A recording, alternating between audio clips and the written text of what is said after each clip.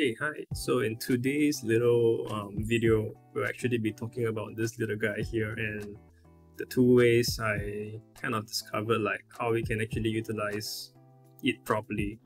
So yeah, just stay tuned and watch the next part of the video.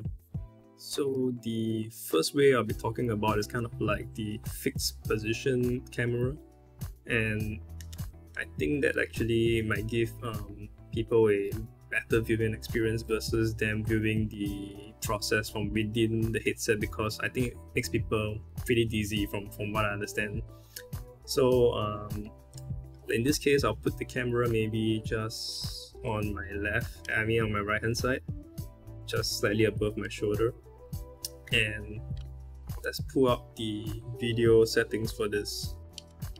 Okay, so by default, not sure if you guys can see it like that, but okay, so by default I think it kind of goes to the handheld position, which is not what we want, and the headset is actually the other one, I think, which is the most commonly used one, which drives people dizzy. But the last option over here, the globe, is actually referring to this little camera too.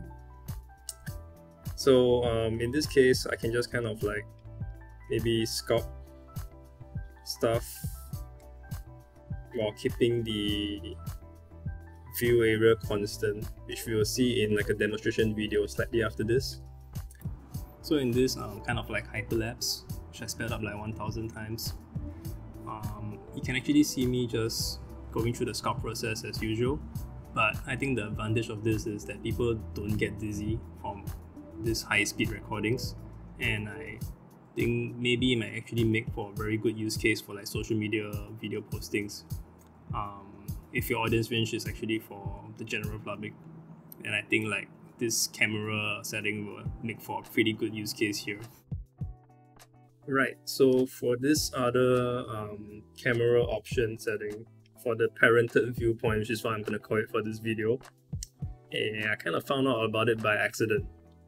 So in this case, let's just maybe create a cube first, just to anchor our viewpoint. And what we can do is actually we can kind of just parent, bring it into the same group as the sculpt. So what happens is, if I were to move up slightly, when I move my sculpt, the camera moves along with it. This stays constant.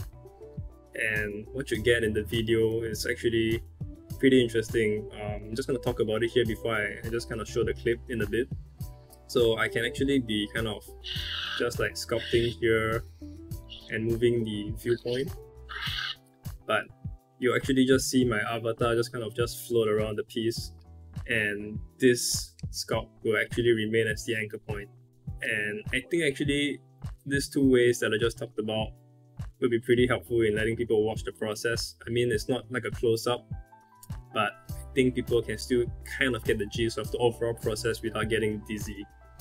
The main difference for this parented viewpoint is just your mesh is just going to be the main anchor point in the entire video, and your avatar will just move around it, versus the previous one, whereas your avatar actually is constant, but the mesh is actually kind of like moving instead. So I think we can just choose between these two to see what suits your content, and yeah, that's kind of just how they work for this. Okay, so let's talk about the kind of downsides of using these two methods that I just talked about. So for those of you who actually use like maybe OBS to record your videos, I guess this sacrifices a bit of the quality that you guys are used to. So for both methods, I realize I haven't figured out a way yet to kind of pipe this to OBS. So I guess we have to use actually like the in-software video exporter over here, and this red button here for record basically natively record the entire process, and you retrieve it from your Adobe Medium folder.